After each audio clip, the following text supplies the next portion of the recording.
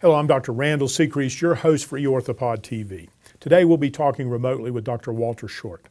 Dr. Short is a hand surgeon who practices hand surgery at the SOS Hand and Wrist Surgery Center at the Syracuse Orthopedic Specialist in Syracuse, New York. Dr. Short is a recognized leader in the field of orthopedic hand surgery, publishing over 200 articles and scholarly presentations and receiving numerous research grants from the federal government while serving as a professor at Upstate Medical University. He's also recognized for premier patient care, having received a National Patient's Choice Award for 3 consecutive years and a 5-star rating by Healthgrades. Dr. Short attended medical school at Upstate Medical University, followed by a general surgery internship at the University of Connecticut and a surgical orthopedic residency at Upstate Medical University. Dr. Short continued his education with a hand fellowship at Yale University and the University of Connecticut. Thanks for joining us today, Dr. Short. Thank you for having me today. Dr. Short, what I thought we would talk about over the next few minutes is a procedure, which is not a very common procedure, but it's an artificial wrist joint. And I understand as a hand and wrist surgeon that this is something that hand and wrist surgeons typically do. So let's talk a little bit about perhaps what disease processes are appropriate and may lead a patient to need an artificial wrist joint. Wrist replacement is not as advanced as total knees and total hips, but it has come a long way in the past 20 to 25 years. The majority of people that I see that need total wrist replacement are people that have rheumatoid arthritis. What happens is that the disease process weakens the ligaments, it erodes the cartilage on the bone, and these people have pain, diminished function, and loss of motion in the wrist that makes it so that they want something done. Unfortunately, in people that have rheumatoid arthritis, it involves multiple joints.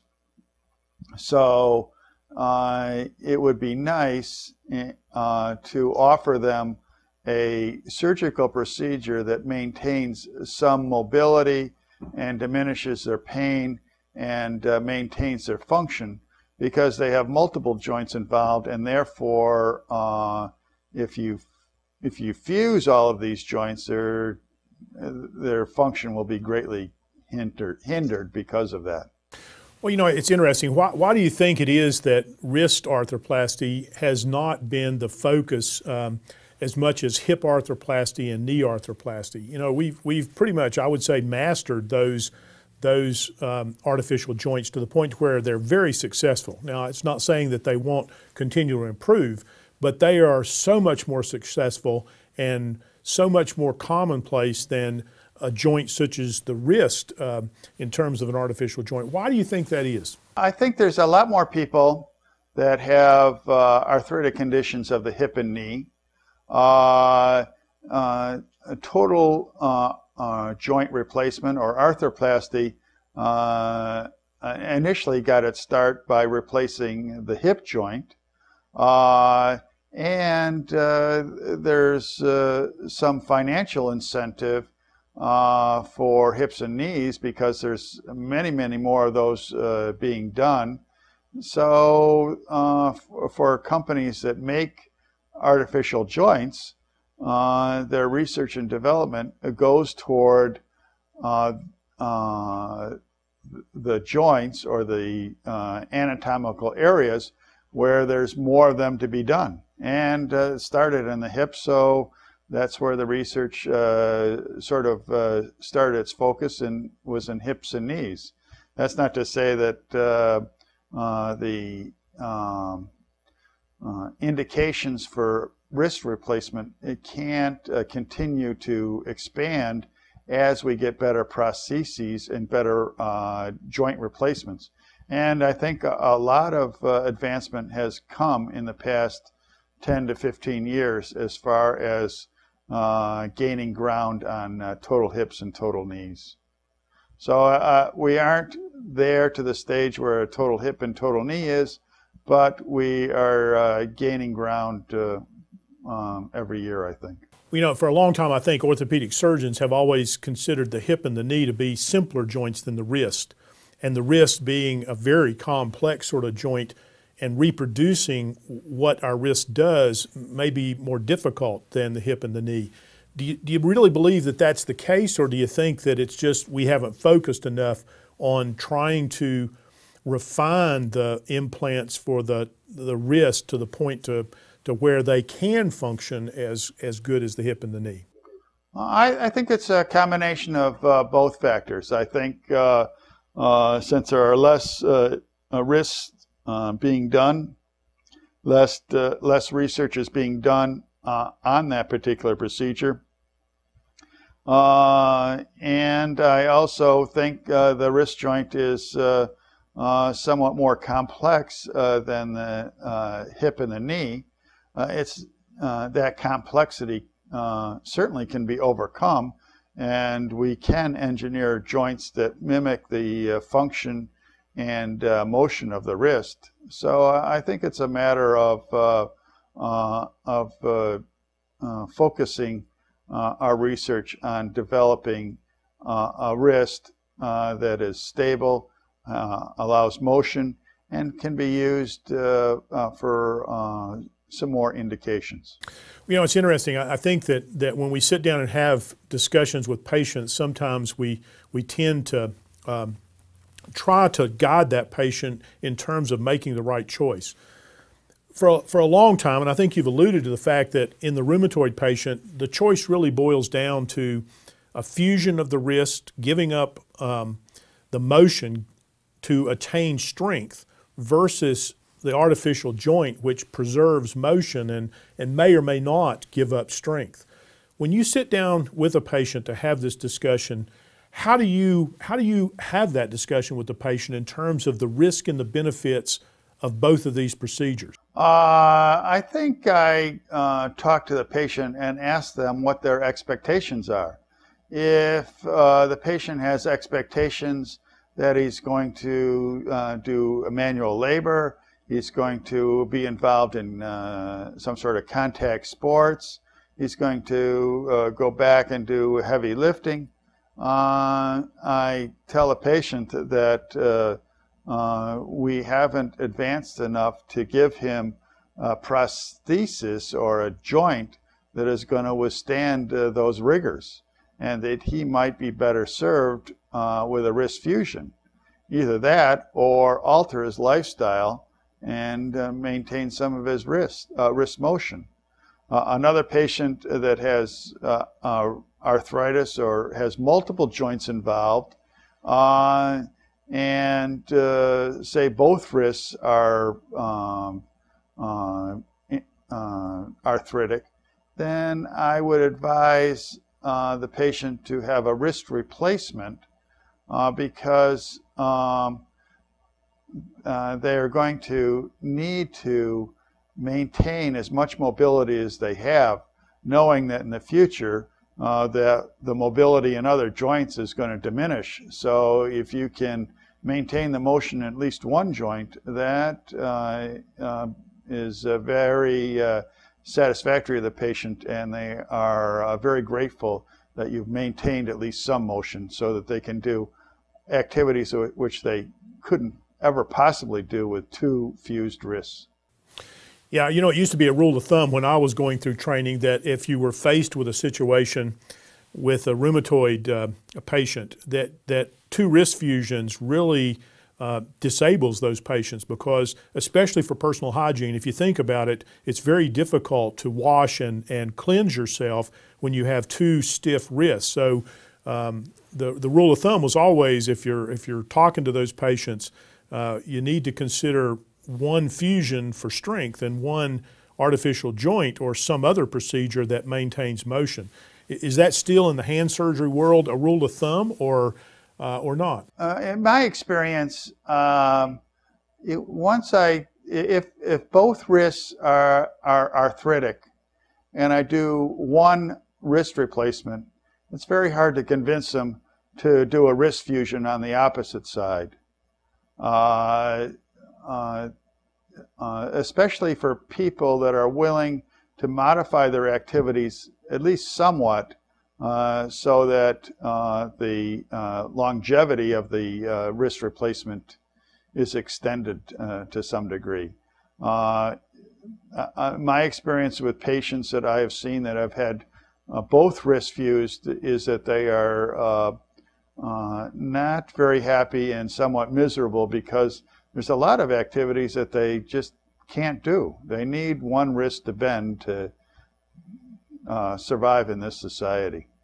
Yeah, I agree. I think you're right. You know, that goes back to the same thing that 30 years ago you could see with hip replacements and even knee replacements. I mean, I think we're both of the same age where one of the procedures for knee arthritis and hip arthritis in the young patient was a fusion, whether it was the knee or the hip.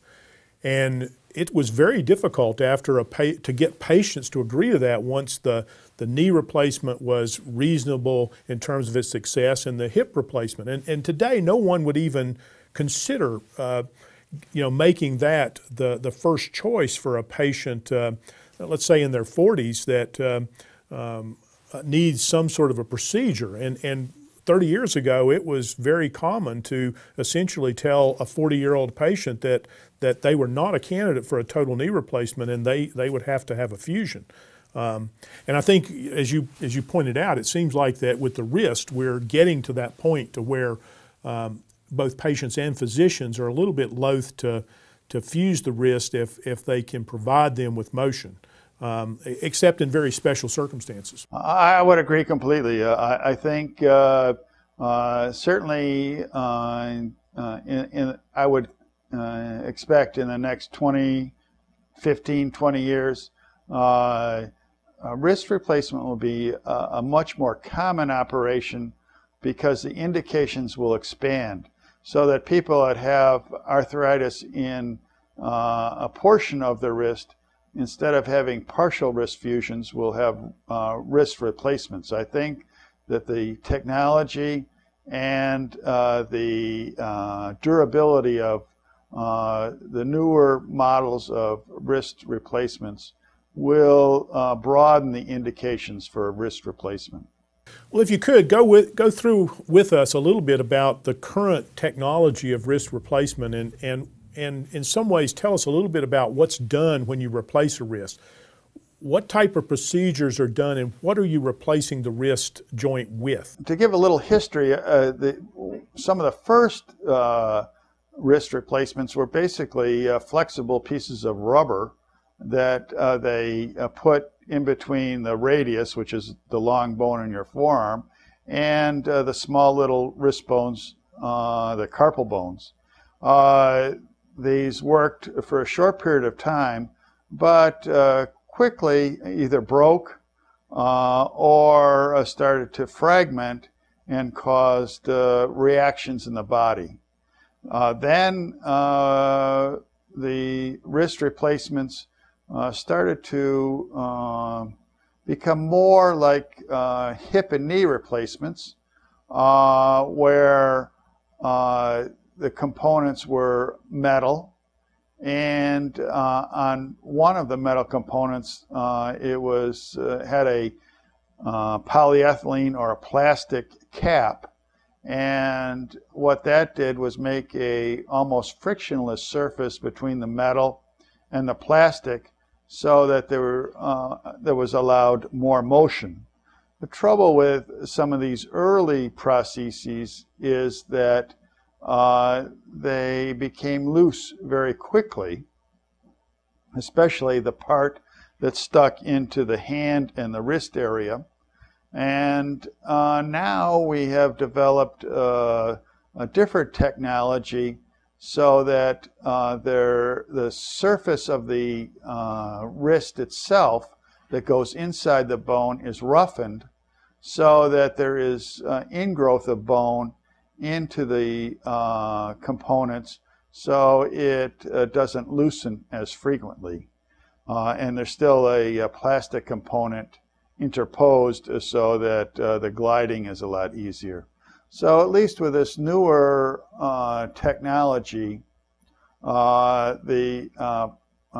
components seem to last longer.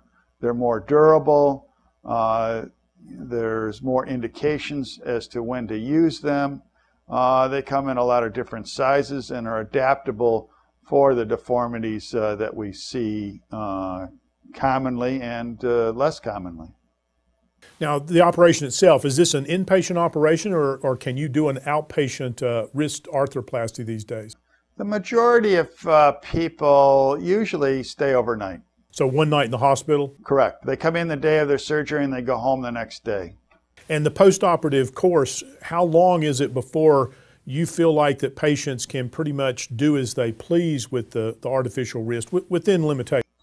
The postoperative course is they're immobilized somewhere between 4 and 6 weeks, either in a splint or a cast.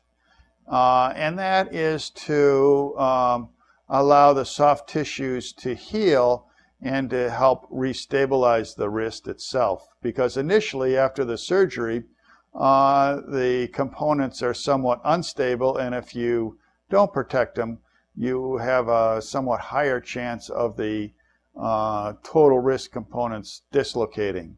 So usually they're in a cast for somewhere around 4 to 6 weeks. After that, the cast is removed, they are put in a splint, and then they are sent to physical therapy to start to regain the motion. The expected results are that they will have some motion. They don't have normal motion, and typically it's about a third to a half of normal motion. And what about strength? How does that compare to, for example, a wrist fusion or maybe the normal situation? Do you lose strength in the grip and in the hand when you do an artificial wrist joint? I don't think you lose strength, but you don't gain a lot of strength either. You gain a little bit of strength because there's no pain, so that the patient can do more. But in my experience, people that have wrist replacement compared to people that have wrist fusion, the people that have wrist replacements have somewhat less strength compared to the people that have wrist fusion. But when asked, they would much prefer to have the motion than the strength. Yeah, I think that makes sense. In terms of complications, what do you worry about with the artificial wrist replacement, both at the time of surgery and in the immediate postoperative period? And then what are the long-term complications of a wrist replacement? The short-term complications are an infection. A lot of people that have rheumatoid arthritis are on very potent medications which decrease their immune response. They also can dislocate, meaning the components aren't lined up correctly. The components can loosen because the bone in some people that have rheumatoid arthritis or some other arthritic conditions makes it so that these metal components can loosen. Later on, I still worry about the instability in the wrist, and I still worry about infection, especially in rheumatoids because of the medications they're on. But the major concern later on is loosening of the components. The people that have rheumatoid arthritis, the disease process goes on. They get other deformities. The bone continues to weaken, and this in the future may cause loosening.